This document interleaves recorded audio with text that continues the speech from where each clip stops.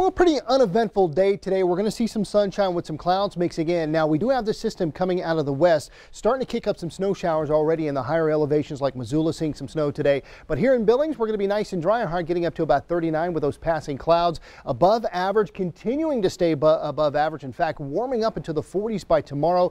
The first weekend of 2021 looking great. And to wrap it up on Sunday, knocking on the door of 50 degrees, I don't think anybody's going to complain.